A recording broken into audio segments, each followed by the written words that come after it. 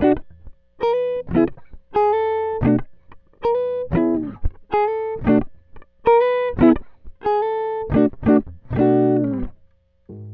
guys, this is Melody, and today we're going to have a really short but hopefully informative video. I'm going to be telling you how I take care of my Copic markers, and this is me struggling to get it in focus. There we go. So of course we have the Copic markers, and then we have the Copic refills, and that's probably one of the best things about these markers is these refills can fill up your marker about 15 or so times, but they cost about the same price as just buying a marker. So it's really worth your money to buy the refills instead of buying new markers.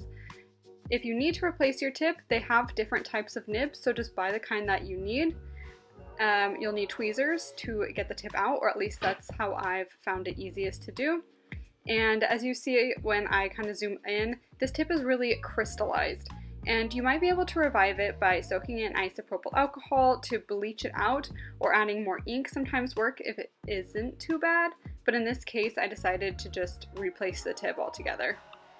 As you can see, this marker also looks like it's been bleeding a lot, so there's a lot of ink around the part of the marker where you might be holding it. So a really easy way to clean that up is again just by taking some isopropyl alcohol, putting it on a Q-tip or paper towel or something, and wiping it away.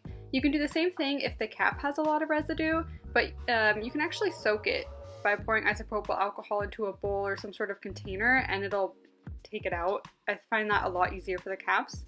So when you have the correct type of nib, just kind of stick it in there, and you're going to want to push it down and make sure that it's really firmly in. And then when you get to the point of refilling it, the way that I found easiest is to touch the tip to the tip of the ink disposer, I guess is what you could call it, and just slowly drop it down. Don't go too fast because it'll take a little bit of time for the nib to start absorbing the ink. If you go too fast, you'll just make a really big mess. But make sure that you put enough ink in there that when you're done, the tip looks nice and plump and juicy. It's always a good idea to just do a couple strokes, make sure it's working fine, and that's it. Make sure to like, comment, subscribe, and I'll see you guys in the next video.